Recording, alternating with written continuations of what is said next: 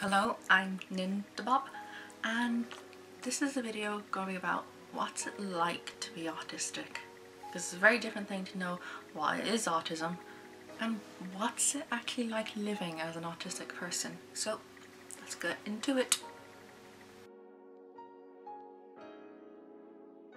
It should be noted that I am a white cisgendered person living in a country of free healthcare, so my experiences are going to be different to other people's, and my experiences are probably going to be very easy compared to other people's, so that should be noted.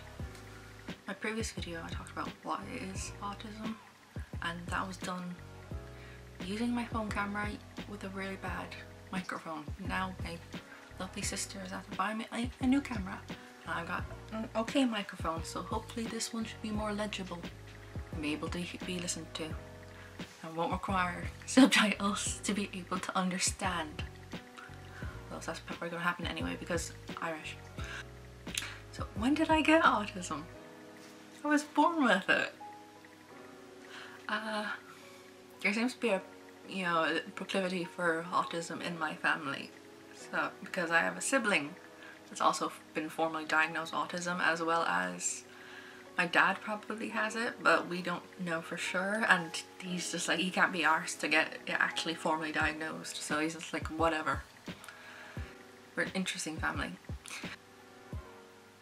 I've never really thought about it, what's it actually like to have autism. It's just, this is the way I've always been. I've never known anything differently. I've always been autistic. I've always been me. The only difference is that when I got formally diagnosed with autism, I had a name for why I was different.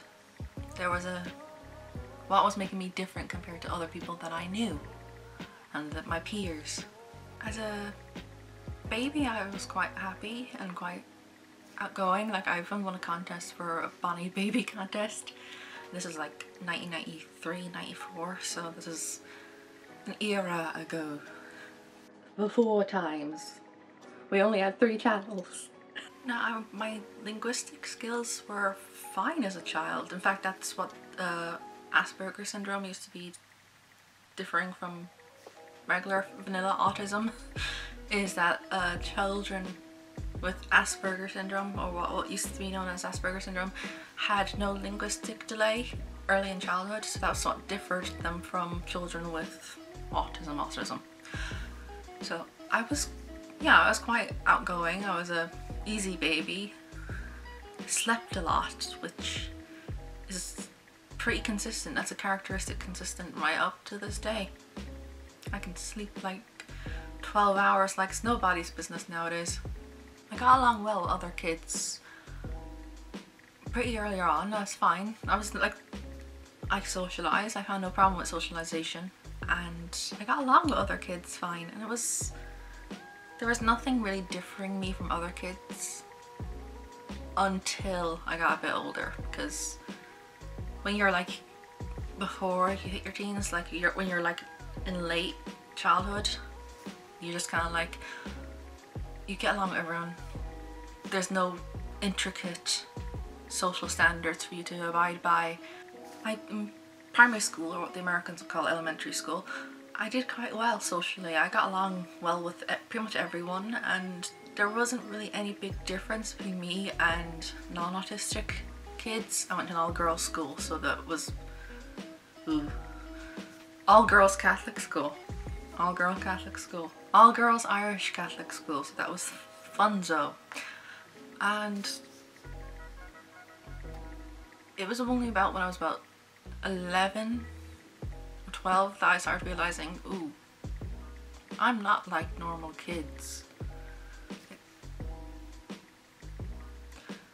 When I was about, I'm trying to think about, how old was I? When I was 11, my brother was diagnosed with autism, with Asperger's syndrome, and that was the first time I'd ever really heard about it. Like, I probably had an awareness of what autism was around that age, but I never really thought about it. Like, when my brother was diagnosed with Asperger's syndrome, my parents had never even heard of it.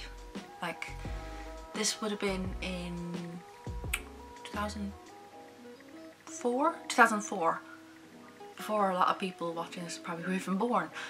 And it was like, we didn't know what it was. We had no idea what it was.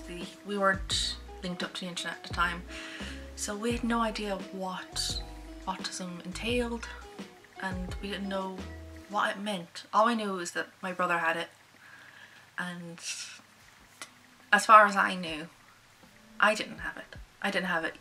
I wasn't confirmed to have it, so it wasn't really that big of a deal to me. My brother had autism, and that was it. Like, I think at one point I watched Rain Man, which is not a great movie to watch when you're only about 11, and I started crying because I identified with Dustin Hoffman's character, which should have been a foreshadowing. Like, there were little things that kind of stood out as me being different. Like, for example, I didn't learn how to tie shoelaces until I was about 13 because my brain just could not parse it. Like, my hands wouldn't do the thing that I want them to do and tie the shoelaces. Like, you couldn't follow instructions on it, so it was difficult. I only learnt because my teacher at the time, she taught me how to tie shoelaces using a toy that she had gotten from the infants class, and she had me do it over and over again until I figured out how to do it. So Rita Spring, saint, she was the greatest teacher I ever had. When I was about 12 or 13, a psychologist / psychiatrist or something came to my school and wanted to talk to me, and I was brought into a little room and she talked to me and was asking me questions like, do I have friends? What's my favourite TV show? And things like that. And he did an IQ test on me, which I now know was an IQ test, and she gave me a bar of chocolate and sent me back to class. And I remember everyone in my class being so ticked off because I got to eat chocolate in class, and this was like, wow. And they were like, why does she get to eat chocolate in class and we don't? And my teacher was like, she's been through a lot. And I was like, I went through a lot. I don't know. I just sat there and she asked me questions. I told her that one of my favourite shows at the time was South Park, and I was 11. Ugh. What I didn't know was that my parents had suspicions that I was on the spectrum because I liked following ritual, because I like things being a certain way. I liked reading, like crazy amount of reading. I started reading quite young. I read everything I could find, like back of shampoo bottles, instruction manuals, anything I could get my hands on. I loved reading. Crazy loved reading. I don't get to do it that much these days because internet, and also my attention span is blitzed. I have no attention span, which is why it took 3 months for me to get from one video to another, which I hope to remedy. Next video I'm hoping to make is going to be about disability in cavemen, so hopefully that'll be along very, very soon. I'm hoping to do 2 videos a week, hopefully. Because it turns out that that psychiatrist or psychologist, whatever, was testing me for autism. They were trying to assess whether or not I was on the spectrum, and their results were that I wasn't on the spectrum. I was just eccentric. I was just a weird kid, basically. Little did I know that would make the next few years quite hard on me. As you can expect, early adolescence can be quite terrible. And I went into secondary school, which Americans would know as high school, not knowing if I was autistic or not. In fact, I knew I wasn't because I'd been told I wasn't.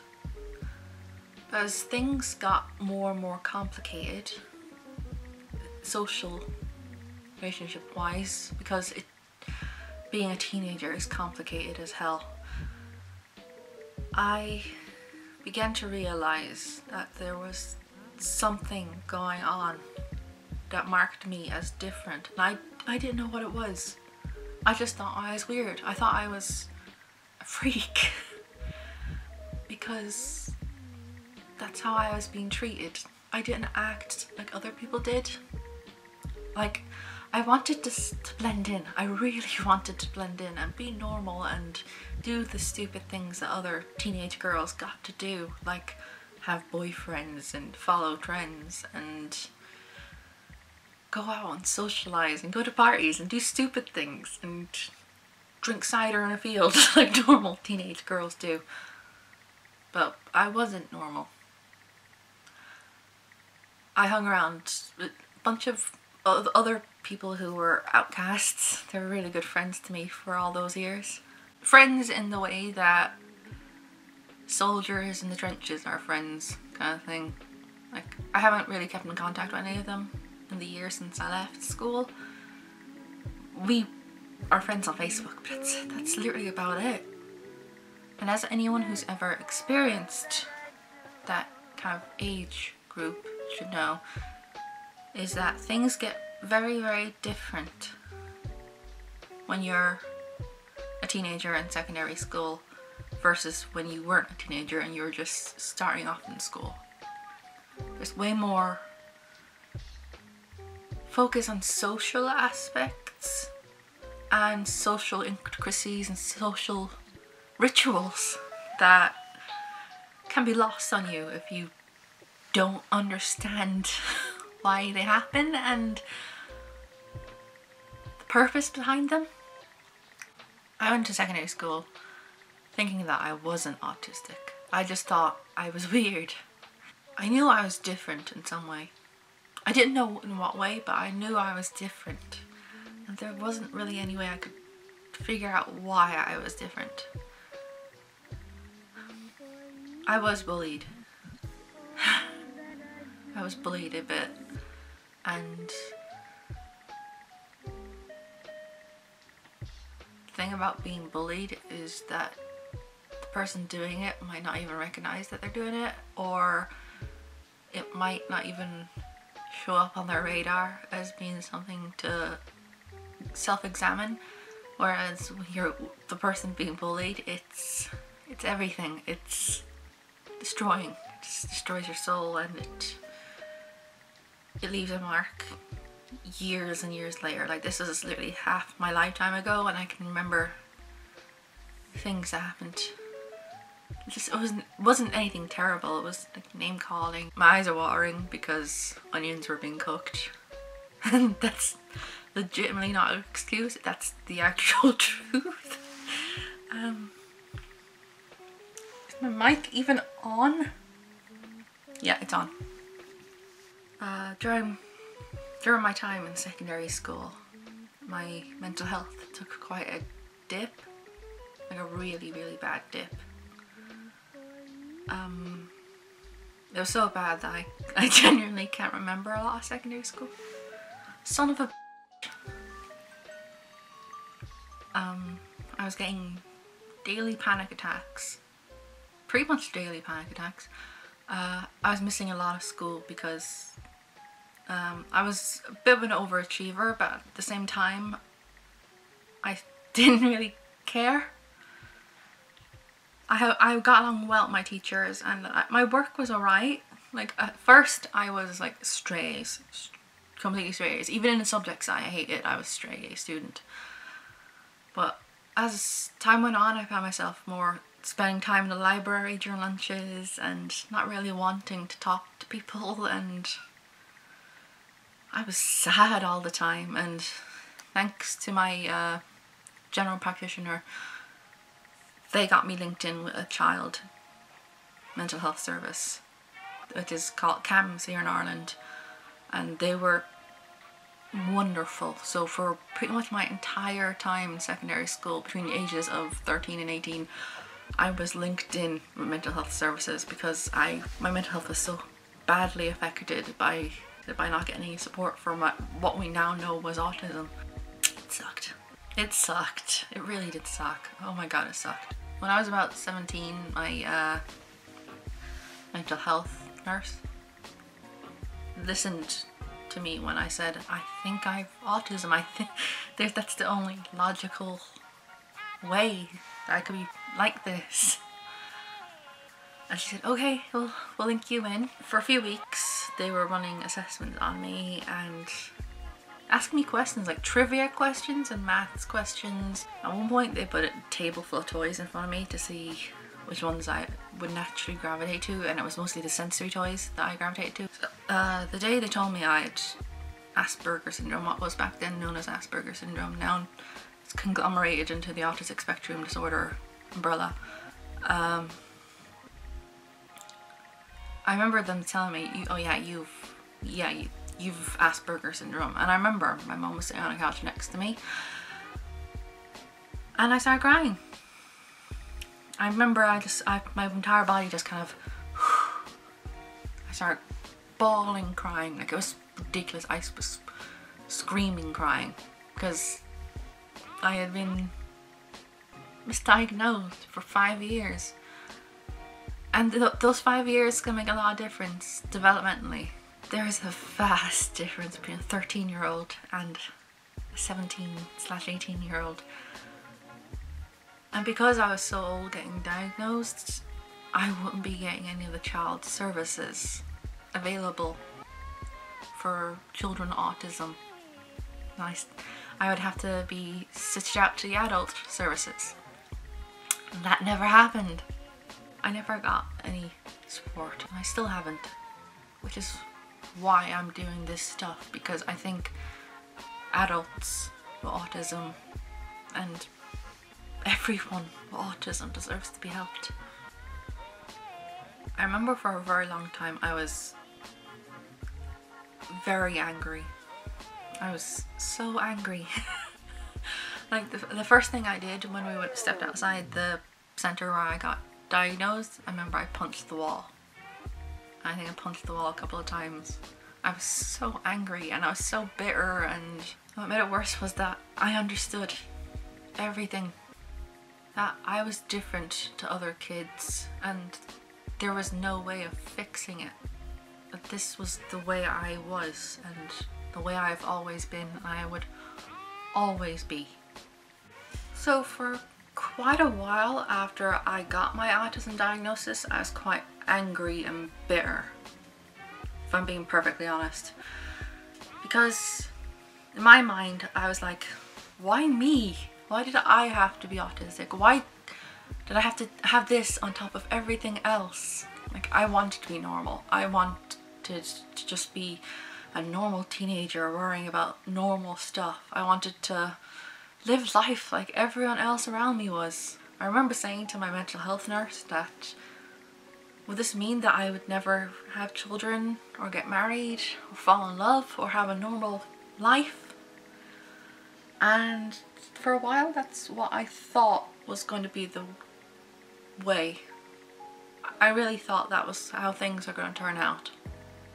I didn't want to be living with my parents for the rest of my life. I didn't want to need support for the rest of my life. And then I went to National Learning Network here in Ireland, and that's a service for adults with disabilities. Help them learn how to adult, basically. And I had a great time out there. I spent 2 years out there, and it basically was everything from teaching you how to do interviews well and how to cook for yourself or things like that. It was wonderful. It taught me how to be more independent and how to take care of myself, basically. And it was a massive amount of help, and I got so much support and so much counselling that I needed that I wouldn't have gotten otherwise. And when I left there, I fluttered about for a bit. I did flutter about for about 5 years? 5 years? Yeah, 5 years. I did a year course in TV and film production, a year course in advanced multimedia web design. spent about 2-3 years off because I got quite ill, and now I'm on my first year in a 3rd level education. I'm in college. I'm in a proper college, which is quite rare for a person with autism. Autism and college don't meld that well together, but somehow I've managed, thanks to amazing parents, amazing family. It has taken me a long time to learn how to pretend not to be autistic. Because of my anger and because of my bitterness, I kind of shied away from actually acknowledging it and being proud of being autistic. I learned how to maintain eye contact. I learned how to be sociable. I had to learn everything that comes naturally to other people. And it was difficult and it was hard. It was super hard. So, what's it like being an adult with autism? Well, good question. I have issues with knowing how to upkeep social relationships. Like, do I text them now? Do I ring them now? What should I say? How do you just ask someone to go out for a drink? Things like that. It's like trying to put together a bit of furniture, but the manual you have isn't in your primary language. So that's kind of difficult, but it's always something to keep on learning and something to keep on improving. I think everyone has that problem though, so I'm not special in that regards. I'm special in every other regards because I'm brilliant. But yeah, instead of being ashamed or angry at being autistic, more nowadays that I've accepted myself. I've accepted that I have autism and that there's nothing wrong with being autistic. It's just another thing that's part of me. It's another aspect of my personality, and I wouldn't change it for the world, because maybe my life hasn't turned out as different as I hoped it would be. Yeah, I'm in my late 20s and I still live with my parents. So what? Loads of people do nowadays. This economy? I've had romantic relationships. I've got some good friends that I could easily go out for a drink with if we weren't in lockdown. And I'm doing really well in college, thanks to my teachers being wonderful and my family being wonderful. Even though we're in lockdown, it's all distance learning, and I'm currently studying I'm currently studying social care work, which is kind of hilarious to me. This person who has a disorder that does not recognize social boundaries or social norms is studying social work and sociology and psychology. It's kind of like studying a language that you don't speak, sort of. But thanks to my experiences with autism and how much it's affected me over my life and how much it's impacted my life, it's because of all this that I want to help other people with autism, because I want them to know they're not alone. It may feel isolating and it may feel difficult, but it's not something to be ashamed of. It's not something to worry about. It's not something to resent and something to be angry about. You've every right to be angry, and you've every right to be annoyed and bitter, like I was. But you should know that there's always going to be a light at the end of the tunnel, and that being autistic isn't a detriment, and that being autistic is something to be proud of, because god damn it, you've gotten this far, and that you should be proud. So thank you all for watching, and hopefully my next video isn't too much. Hopefully it's later on this week. I want to do a video on history of disability, so hopefully I'll get around to doing 2 videos a week, and I'll get around to recording that later on in the week. So thank you very much for watching this far, and like, comment and subscribe and whatever other stuff you have to do. And if there's anyone that wants sponsorships out there, I'm in. I will sell out.